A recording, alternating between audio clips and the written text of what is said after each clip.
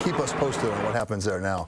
Meanwhile, the 3 people charged in the deadly fentanyl poisoning that killed a 1-year-old boy at a daycare not far from this latest bust appeared in court today. The owner of the daycare, her husband, and one of their relatives, all of them arraigned today on charges of murder. The children were exposed to fentanyl, what prosecutors say was a front for distributing illegal drugs.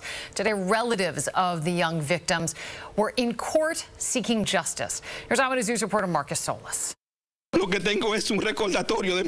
emotions are still raw, but the wheels of justice are in motion, taking the form today of a steady march down a long corridor leading to a courtroom. Gray Mendez, her husband Felix Herrera Garcia, and his cousin Carlisto Brito were arraigned today on murder charges. The 3 are connected to Divino Niño Daycare. At least that's where grieving parents thought they were taking their children to on Morris Avenue.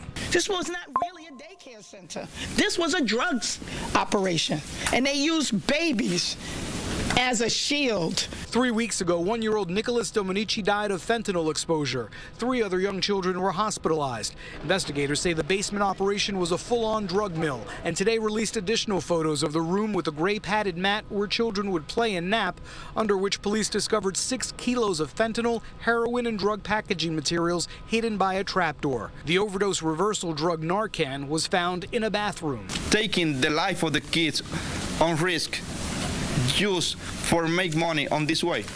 I can't imagine that.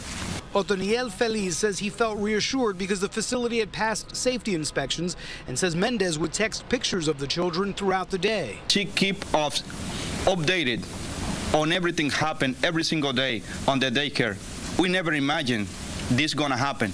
The DA, who calls the case a catastrophe, is now promising to investigate the licensing of home-based daycare facilities. Are there any gaps? Are there things that they're missing? Things that should be part of these inspections that haven't been before? It's unfortunate that a death has to happen before we look into more things. The 3 defendants are also facing federal drug conspiracy charges, but pleaded not guilty today to state murder, assault, and child endangerment charges, what the DA calls the human side of the case.